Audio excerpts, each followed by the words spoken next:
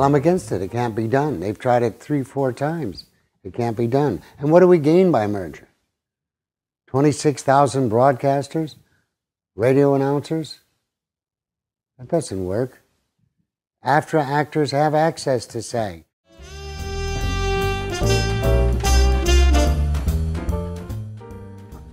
That's a good question. That's leadership or lack of, that it's not enforced.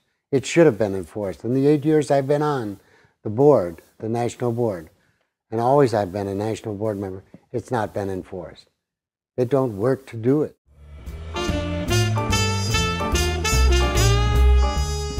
I think it's weak.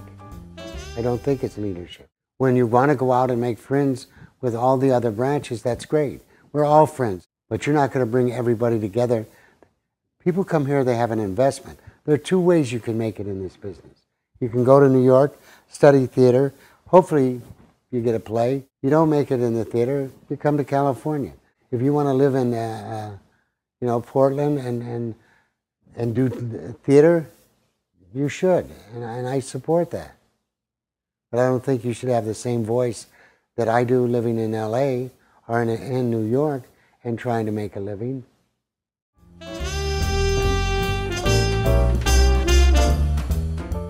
To be qualified, you'd have to earn $50,000, $75,000. 90% of the actors don't earn that.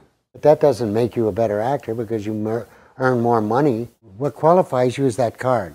When I got my card at the Plaza Hotel with 9 lines, I said, my God, man, I can do Naked City. I can do The Defenders. And I did. I did do those shows. You get your SAG card, you get a job. If it's 1, 10, 20 lines, my God, I'm an actor. I'm an actor.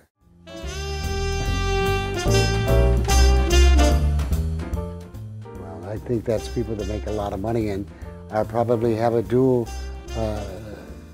course in what they do. They're producers, whether it's Clooney or Hanks or a lot of other people. The board has become very cliquey, you know. The same people on the board that say we're this and we're that and we're racist or this, they turn around and they manipulate the rest of the board. On the 8 years I've been on there, I have not seen very much done. They tried to merge us and call it Enema, or AMA, one of the 2.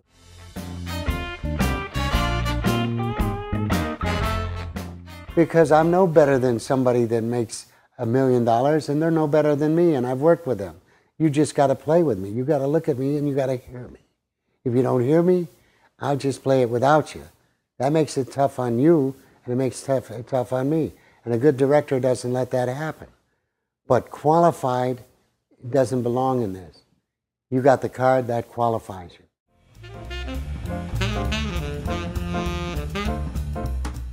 By make better contracts, by taking the contracts we have and possibly tearing them up. You know, 3.5 years ago, Nick Connor said to me, Seymour, what are you doing? What are you doing? What are you doing? What are you working on?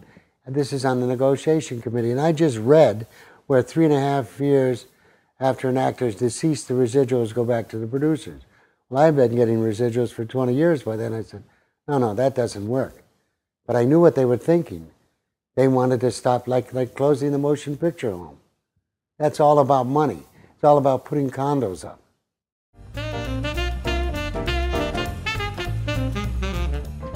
Extremely. That contributes to your pension. It contributes to your health benefits, your dental. And if you have little kids, my daughter has 3 little kids. You know, her husband's an actor.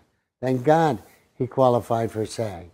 When those 2 twins were born at St. John's, it was $175,000.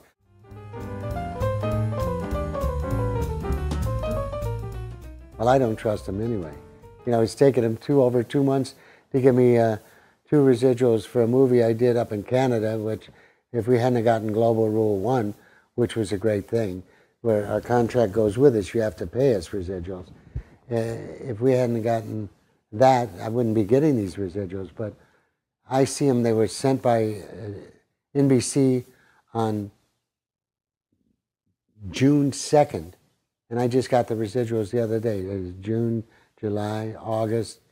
We're almost into September. It's almost 3 months.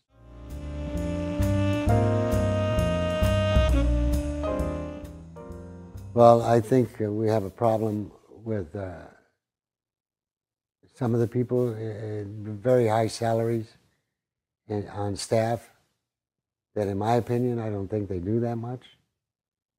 And I think it's more necessary to have more people working on residuals than it is to have liaisons for the press and liaisons, you know, for these other things. And at the picnic, you know, or the 4th of July or the Memorial Day picnic, that's nice, and we should have that.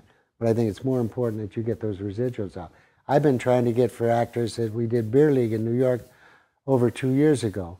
They showed it on television. They finally got the $75,000. And I saw Allison today, and I said, when are you sending out the check? She said, I hope that I'm trying to get it out within the next couple of weeks. But actors call me from New York, Seymour, what's going on? What can I do? I'm a board member. I can just go up and you talk to these people, and then they don't do anything about it. Because if you work for the Screen Actors Guild on the staff, you work 20 years, you retire, you get a pension. That's quite a plus. Then you can take another job and work for another pension.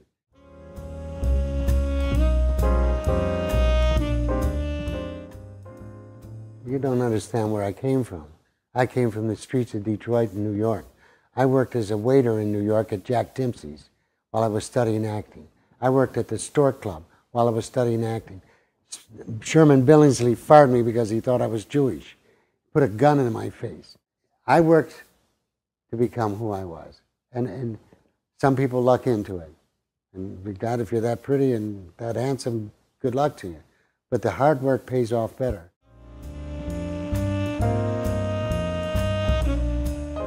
Well, who's there to be afraid of? It's not football or baseball where somebody's going to punch you.